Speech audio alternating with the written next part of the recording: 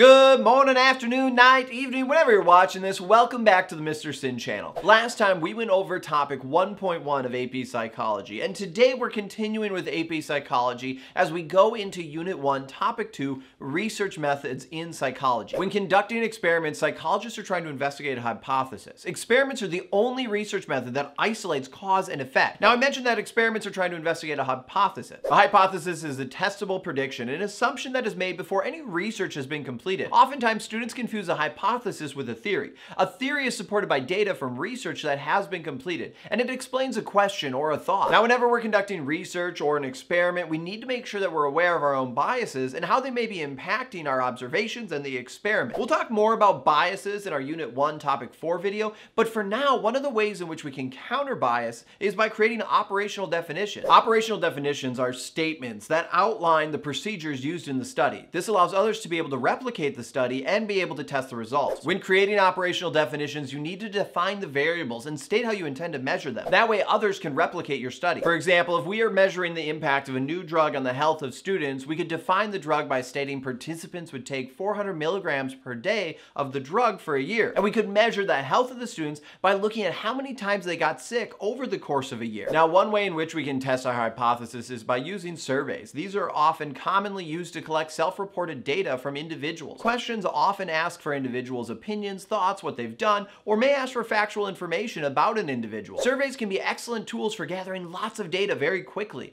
Oftentimes they're used for sensitive topics where participants may feel uncomfortable answering questions without anonymity. Where surveys can get tricky though is with the wording. Surveys can have misleading questions that can impact how participants respond to the question. This is known as the wording effect. For example, when surveying people about if they support the government giving aid to the less fortunate, people are more receptive to aid for the needy than of welfare. How we word questions impacts how the participants view the questions and also impacts the answers they give. Another aspect of surveys that can be tricky is how you determine who's going to answer the question. Oftentimes we're not surveying the entire population, and that's because it's not possible to survey the population. One quick note here, when you hear population in a survey or study, it's talking about all the individuals in the group being studied. A sample is when individuals in a population are selected to represent the population in the research study. Researchers use sample groups to represent a population in a survey and also all the other different types of research methods. When trying to select individuals from a population to create a sample group, researchers can use random sampling.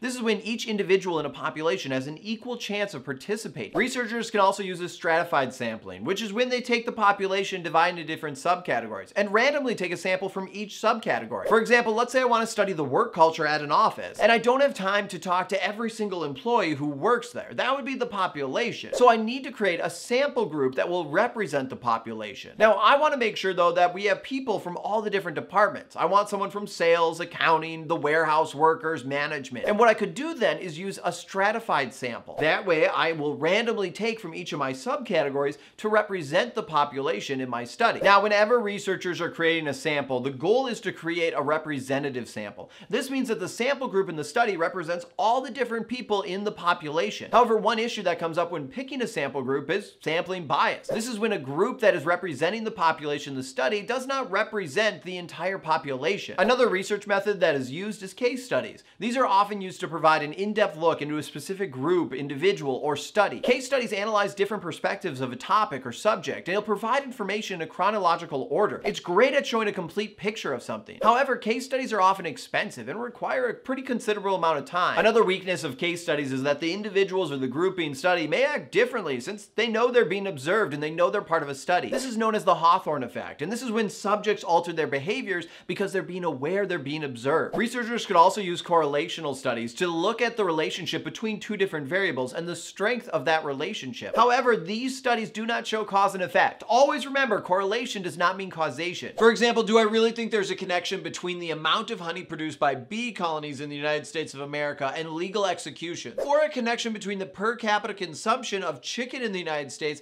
and the total US crude oil imports? Or what about the number of people who tripped over their own 2 feet and died and the number of people who drowned by falling into natural water? No, just because we have correlations here does not mean that one variable caused the other. There is always the chance that there was a third variable that was impacting the study. If we do have outside variables impacting a study, it's known as the third variable problem. We'll talk more about correlational studies and also the third variable problem in our next topic review review video. Research can also be done through naturalistic observation. This is research that observes behaviors as they happen in a real-world setting. There's no lab or stage study. The goal here is to observe people in their natural environments and try to gather authentic data. Here, researchers hope to better understand who individuals really are. One issue that can come up with this form of research is if someone's going to volunteer to participate in research, they need to give informed consent, which, when they do that, means they're aware that they're being observed and they may alter their behavior. Another issue that could come up is, depending on how long the study is, the researcher may not be getting the full context of the situation. They also might be only getting a small glimpse. For example, if you were to observe my high school in 2021, you would have been given skewed data on how our school is run. This is because our school made a variety of changes to the school day and to the layout of our building due to COVID-19. These are not normal for our school year. However, for that year alone,